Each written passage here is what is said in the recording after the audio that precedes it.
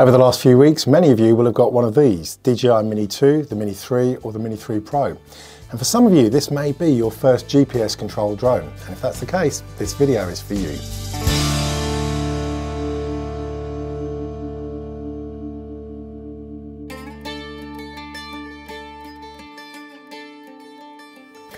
Hello, I'm Ian and I play with drones, and I thought I'd do a full beginner's guide on setting up your new DJI Mini 2, 3 or 3 Pro today and give you some quick guidance on getting it up in the air and more importantly keeping it up there. So generally if you crash one of these it's going to require a DJI repair job. That's not cheap, so not crashing is pretty essential. But anyway, before we can get out flying we need to get everything set up. So without further ado, let's get it set up. Okay, so first off, let's quickly go through what you get actually in the box. If you have got the basic drone and remote package, then you'll have the drone body and the remote and a battery. You'll also have a couple of spare props and a tiny little screwdriver, which you'd use if you were replacing the props, but you'd only really replace them if they'd got damage, if you hit a tree or crash, which hopefully, of course, you won't. The Fly combo comes with the extra carry case, a couple of extra spare batteries and the charging hub and a few extra spare props. So take a little look at the drone itself. You see, first of all, you have this very large transparent clip. You undo it from the bottom and unclip it like that. You really want to keep this gimbal guard in place whenever you pack the drone away. You can see how delicate and vulnerable the camera gimbal is, so obviously the clip keeps it all very protected. The gimbal is designed this way so that it obviously can move, or more importantly, it'll actually stay locked on the subject as the drone is twisting and turning in flight, and that's how you get such super smooth video. So it really is an amazing little bit of engineering. On the Mini 3 Pro, you will have forward and rear obstacle avoidance. You can see the little sensors there and there.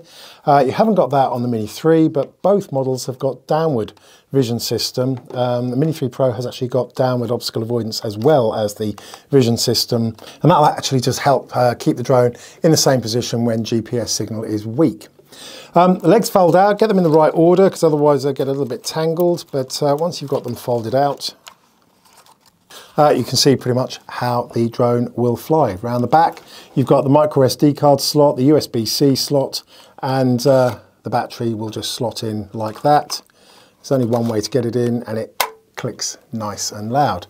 DJI don't supply chargers now, so you're going to need your own charger that's at least 30 watts. So a typical mobile phone charger may take hours to charge the battery up. If it's a faster charger, then you'll probably get the battery charged in just under an hour, and you'll be able to see the lights, charging lights, move a lot faster when it's charging. So you can charge the battery inside the drone, and obviously you can use a power bank as well, being USB-C, so if you're camping or out in the field. Depending on the strength of the power bank, it'll take between 1 and 3 hours to recharge the battery. If you've got the Fly combo, of course, you can charge the batteries actually in the charging hub as well. So very, very useful that, of course, because you'll be able to have some batteries on charge whilst you're still flying with the other battery. And then finally around the back, as I said, we've got the slot for the micro SD card for recording your videos and photos. Filming 4K video is an awful lot of data to record on a card, and you're going to need one with a very high write speed, a speed of around 80 to 100 megabits per second write speed. In the video notes, I always have a link to decent cards on Amazon, and certainly they're the ones that I use, and I've never actually had any problem using them when filming.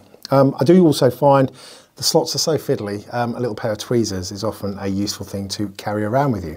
But anyway, let's have a quick look at the remote controls. So if you have got the RC package, then you're going to have the remote with the screen built in. If you've got the other RC N1 remote, then it will look like that, and your phone will clip on top and plug in via the tiny little USB-C, or you've got the lightning connector if you've got an iPhone, and obviously the phone will then sit horizontally there, and that's where you will view the Fly app. You've got to download the DJI Fly app from dji.com/downloads. Otherwise, the layout of the remotes are pretty similar. You've also got the two main control sticks to control the movement of the drone itself. You've got around the back, you've got the camera gimbal wheel that will allow the gimbal to move up and down, and you've also got a couple of customizable buttons that you can set. I think default to just changing the gimbal from landscape through to 90-degree vertical. On the front you have also got a pause button and a return to home button if you press and hold it.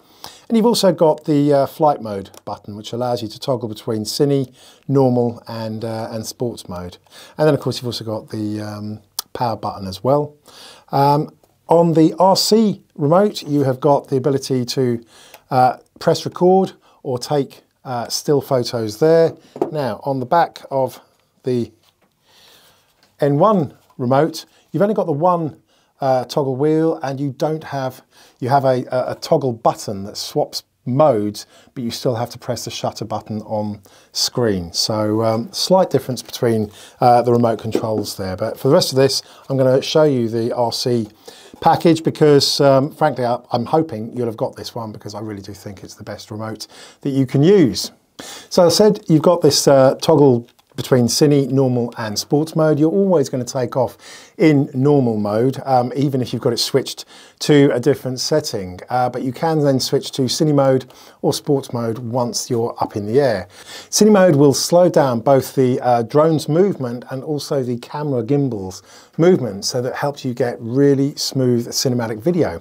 Whilst flicking it over to sports mode will simply make the drone fly much faster, and it will also affect the speed of the gimbal and the camera as well. So depending on what it is you're trying to film, normally I tend to use sports mode when I just want to fly out to get somewhere fast, and then you can flick to cine mode or normal mode to slow things down and smooth things out. Sports mode is very, very easy to crash. Literally the slightest stick movement and the drone will move an awful lot. So really you want to use sports mode with care, and stick to normal or cine mode when you're actually doing some filming.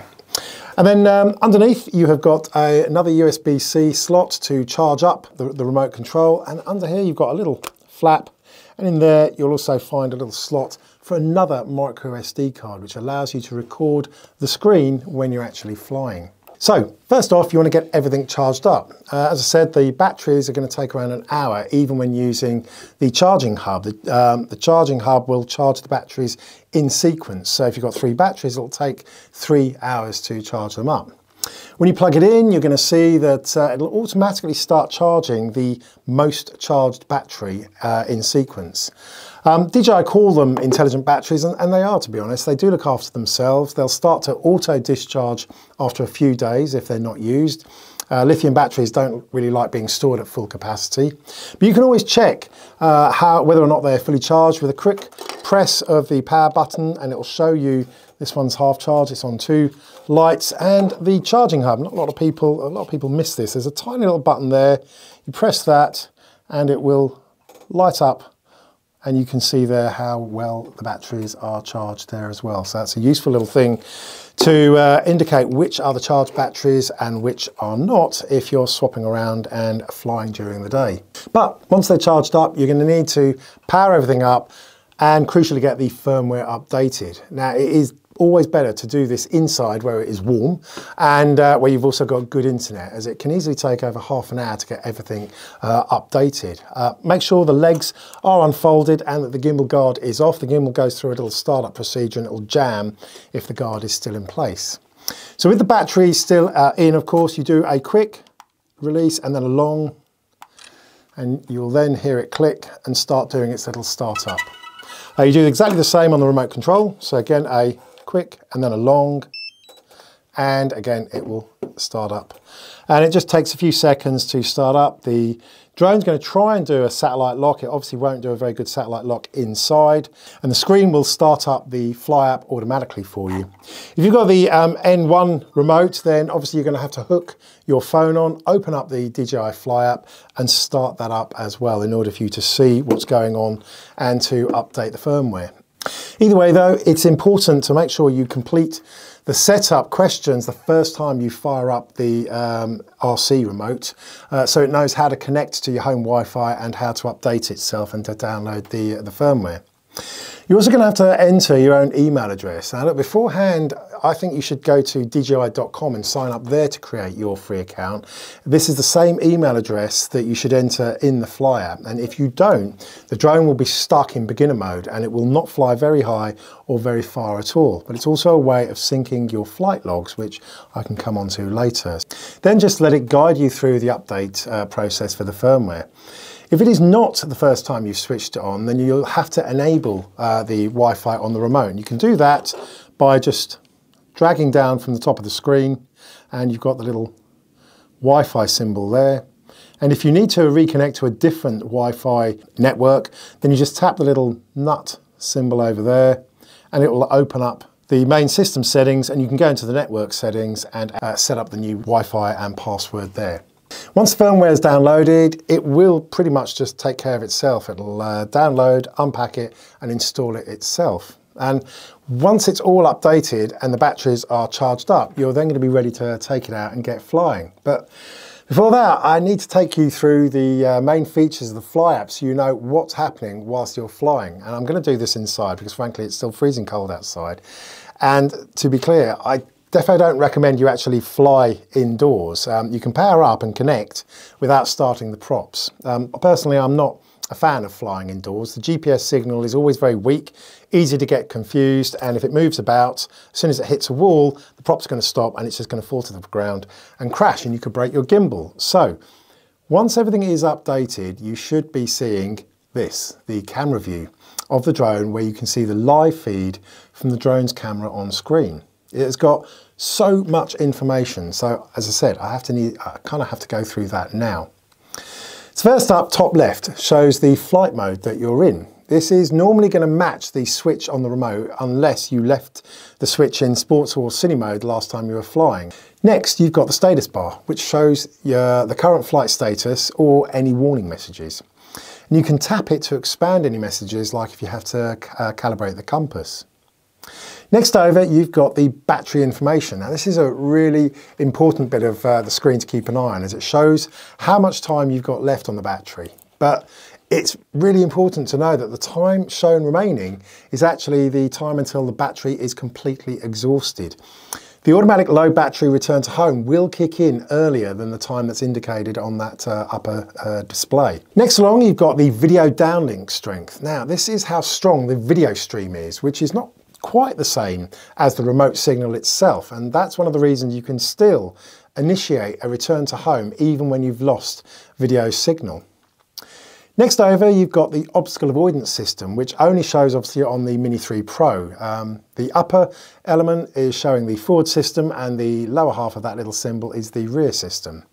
If it's not white, then it's not good. Red means the system is switched off or not available, which can happen if it's too dark or if you are in sports mode. Next over is the satellite lock, which shows how many satellites you are locked onto. Now, you really don't want to be flying with less than 15, and ideally you want to wait until you've got at least 18 to 20 to make sure the home point is set and that you don't suffer any drift. Next over are the 3 dots of the main system settings. Now, in truth, I could easily spend another 20 minutes going through all of these settings, so for now I'm going to keep things brief and just highlight the important ones. When you tap the 3 dots, it opens up a screen with 5 tabs. Now the first tab is safety, and this is where you set things like the return to home height, which is the height the drone will come back at if it loses signal. So it generally needs to be higher than any obstacle or tree that's around you. You also set things like the maximum height the drone can fly and how far away it can fly. Again, you want to keep the maximum height probably at 120 meters or 400 feet, as any higher is usually illegal in most countries. On the Mini 3 Pro, you'll also set the APAS, or pilot assistance settings here, on how you want it to behave when the drone comes up towards obstacles. Bypass mode will do its best to get around obstacles, but can also make the drone a little bit more jumpy. Brake mode is usually the safest, and I've found provides the best flight experience, so that's the setting that I tend to leave it in. You can also set the return to home option for lost signal. Now, in truth, these things are pretty smart, and if they lose signal, they will automatically reverse and try and regain connection before then turning and flying in a straight line back to the takeoff or home point. So for that reason, I keep this in the default setting of return to home rather than hover or land. If you're over water, you defo do not want it to be automatically landing by itself. And if it hovers, then it's you that has to move in order to try and regain contact, which may not always be possible. So for me, I leave it in the default of return to home. Now the next tab is control, and here's where you'll set metric or imperial units for feet or meters. The rest I would actually leave as default, but for reference this is where you will also amend the smoothness settings for the sticks and gimbal, which I cover in another video on the advanced gimbal settings. The next tab over is the main camera settings, and again I could do a whole video on this, so for now I would suggest you actually look through, but you pretty much leave things in default for now, although you may want to ensure that you save as RAW as well as JPEG if you like editing photos in Photoshop and the like. The transmission tab I'd pretty much leave alone, and to be honest it's the last tab that has a useful setting to force check for firmware updates. But other than that, again, you can pretty much leave all the settings as they are. So to jump back to the main camera view, just tap the left side and the settings will then close. So below those three dots, you have got the main controls for changing the photo and video modes. It's that little symbol just above the red shutter button. So as I said, this is where you're going to change from stills to video mode. It's also where you access the various intelligent flight modes and the quick shots and master shots for the Mini 3 Pro, along with panoramas and the slow motion mode, again for the Mini 3 Pro only. The Mini 3 hasn't got a slow-mo mode. Here you can also adjust the zoom, but to be honest, I'm not a massive fan of the zoom as it's digital. So to me, you might as well do some cropping in post editing rather than try and force a zoom here. But obviously that is very much personal preference. Below that, you have the big red shutter button, which you tap to start and stop recording video or to take still pictures. If it's grayed out, you've probably forgotten to put in a micro SD card. Below that, you've got a little playback button. And again, in truth, I very rarely use this in flight, certainly, because when you're flying, to me, you should be concentrating on the drone and not browsing the previous pictures. So save that for when it's landed. But along the bottom right are the filming and picture settings. And again, this is pretty much a complete separate video, which I've already done. So I will link to that above. But briefly, this is where you set the frames per second, the resolution, and you can also hop into the manual pro mode by tapping the little symbol on the very extreme bottom far right. And this is where you can then set manual values for pretty much all the parameters. But as I said, for now, let's skip through it. Watch the other video that I'll link to if you want more details on that. Then moving along to the left, you have got the flight indicators showing you how high and far you are and how fast you're flying and how fast you're rising or descending. Remember, the height is relative to the takeoff point, and if you are on a hill, it is not going to reflect the actual height of the drone itself. And then over on the far left, you've got the map, and this really is a very useful little bit of the screen, and you can choose to expand the map by tapping the corner. And personally, I actually find even more useful is the little radar screen that you get by tapping the tiny little lower right icon of the map. And then finally, halfway up on the left, you have got the auto takeoff button, which then changes to the auto land button once you're airborne. And I'm going to go through that and a little bit more when I go back outside. That, people, is the camera view screen. Loads and loads and loads of information there. And you really want to explore these settings when you're out flying, which is why it's good to have the first few flights, I think, in a wide open setting, away from other people, and give yourself plenty of time to go through these settings on your own. Now, if you're in the UK, you're also going to need to register yourself at registerdrones.caa.co.uk, or you can just Google Register Drone UK. Once you've done that, you're going to be good to fly. So let's get outside and get up in the air. Right, so a fair bit to do inside before you get ready for your first flight, but hopefully that will all make sense. After updating the firmware, getting to know the Fly App display and making sure all the batteries and the controller are charged up, we're finally ready for our first flight. First thing, double check that you've got your micro SD card inserted. You wouldn't believe the number of times I get up in the sky only to be told no SD card. So that's one thing to check. These things are actually easy to fly, but they're also quite easy to crash if you don't watch out. So for your first fly, I would definitely recommend you find somewhere far away from people, trees and buildings. By all means head out with a friend, but I wouldn't recommend a bunch of mates because they will just end up distracting you and you could well end up crashing it in front of everybody, which wouldn't be good. When you find your place, make sure the area you're flying in is not restricted, so it's at least 5 kilometers or 3 miles from any airport. If you're in the UK, then check out the Drone Scene site, which is built to work on any phone. I'll put a link below and it will show you automatically whether you're flying in a good or bad place. Like I said, I'll post a link below. I've done a separate video on how to make use of it. It's free and it really is a brilliant site and program to make use of.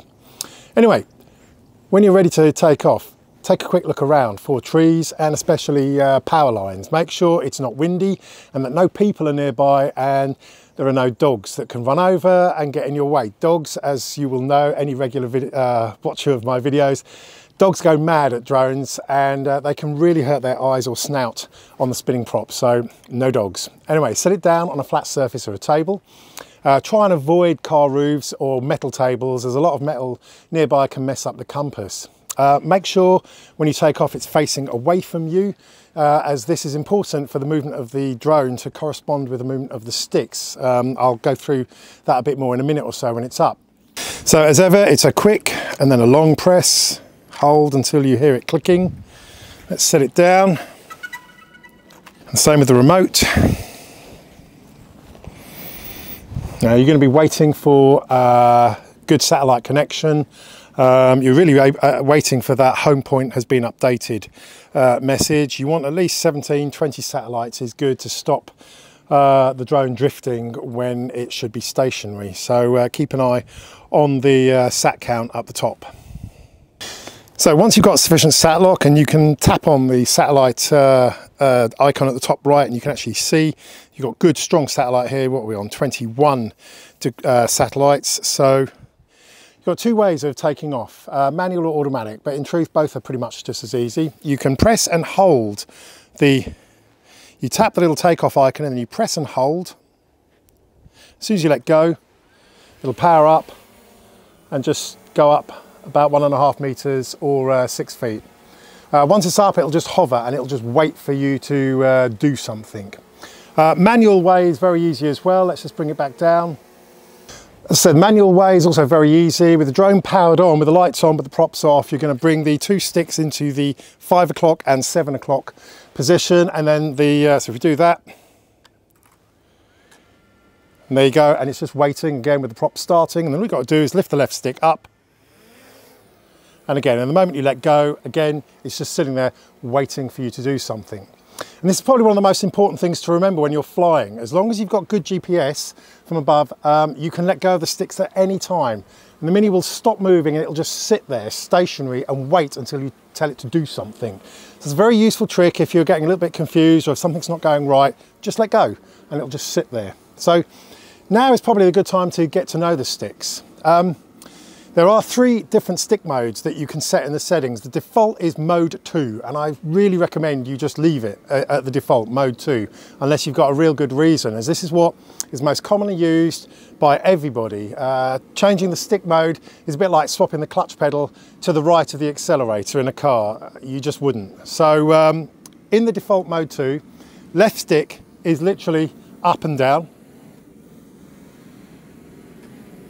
Again, just gentle movements at first, and then the left stick left to right is literally spinning, so you can see here it spins to the left, and if I push the stick to the right it spins to the right. So that is what the left stick is doing, literally up, down, spin to the left and spin to the right. The right stick is literally up is forwards, down is backwards, left is move left, and right is move right. All fairly straightforward stuff. You probably want to take a bit of time and see how the sticks behave and what effect each stick has, because a subtle movement can often have quite a significant effect on the drone itself. I have done a separate video on how to smooth out the stick movements, and if they're a little bit jumpy for now, don't worry too much. You can easily change the settings and smooth things down. For now, we need to just get used to how the drone is behaving. I do find less is more with stick movements. It's easy to forget or mix up which stick is doing what. So I find a good habit is to lightly tap the stick and make sure the drone does what you want it to do. And of course, this is especially important if the drone isn't facing away from you. If it's pointing sideways or facing towards you, then you have to try and put yourself in the pilot's position in the drone itself, because all the stick movements are relative to the drone itself and not you. So here, it will move to the left, and when I move the stick to the right, it moves to the right. But now, if I actually spin the drone round,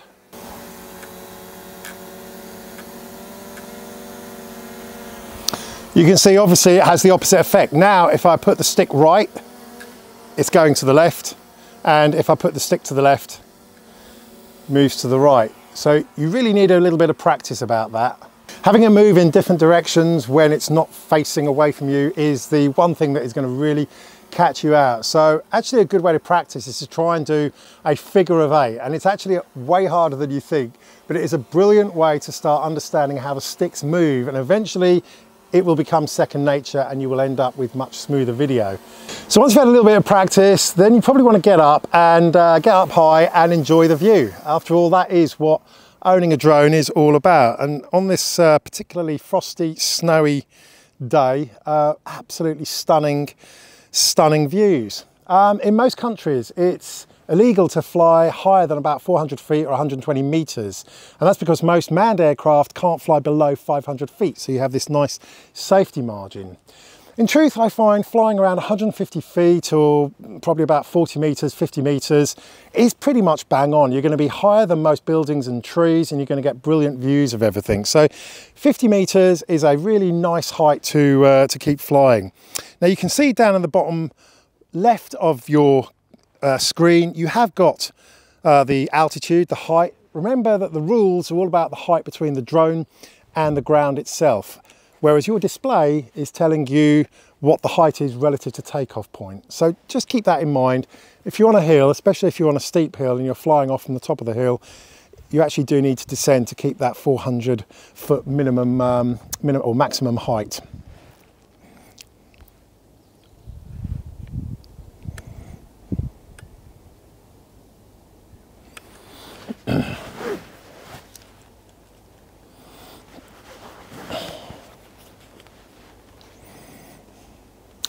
And then when you're up high, just get used to the controls. Keep the drone close by, certainly within visual line of sight, and don't try and do too much on your first flight. Be very careful about flying near trees. Trees will suck the signal out, make the signal drop off quite quickly. And also, of course, if you're flying around trees or buildings, if you can't see the drone, then the signal will probably drop as well, and you could lose connection. And if that happens, don't panic, because it will go into reverse initially to try and re-establish connection. And if it still can't, then it will go into an automatic return to home. But of course, it's going to do a straight line back to the home point that was recorded when you first took off. And that's where you want to make sure that the return to home altitude that you set in the settings is higher than any obstacle you've got in the area where you'll be flying. And finally, my last bit of advice would be to keep an eye on the battery indicator and get it back well before the low battery alarms kick in. The flight time remaining that you see there is the total flight time remaining until battery depletion.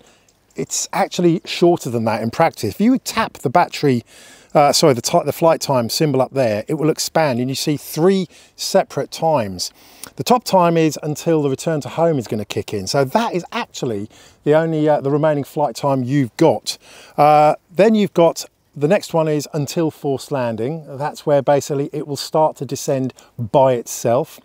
You can temporarily override that by pushing the left stick up, but the moment you let go of that left stick, it will continue to descend again. And then at the bottom, you've got the until battery depleted, and that is when it will force land wherever it is, and there's nothing you can do about it.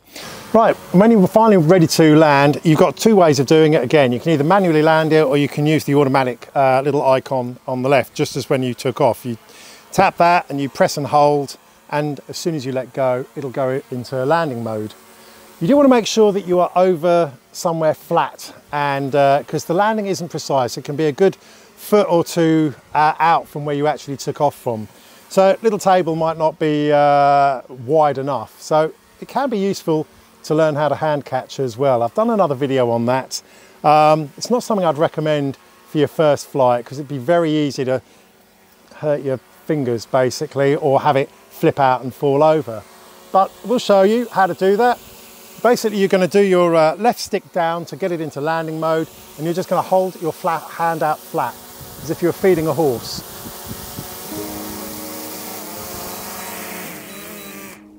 You keep that left stick down until the motor's shut off. The moment it lands on your hand, you keep your hand still. So it thinks it's hit the ground. As long as that left stick is still down, the motors will shut down. My advice would be to practice whenever the weather is good, because you will get better at flying and then you'll be able to take better pictures and video. This is actually why I often think aerial photography and videography is much harder than standard photography, because you have to concentrate on so many things in addition to just taking the picture or video. So the more of the flying and control of the drone that becomes second nature, the easier things become. Anyway, look, I've done my very best to keep things as short as possible today, despite the dogs going crazy in the snow. I have done loads of other videos and tutorials on how to get smoother flights, how to fly in freezing conditions like these, along with other videos like what happens when the battery runs right down, and I'll put some links to those here in the video notes below. Hopefully this has been useful for you and you'll get the most out of your new piece of equipment. Like I said, avoid crashing at all costs. Take it easy, don't push the battery. What could possibly go wrong? Anyway, if you like this, give me a little thumbs up, always helps the video along, and wherever you are, whatever you're doing. Until next time, with crazy dogs going everywhere, have fun, happy flying.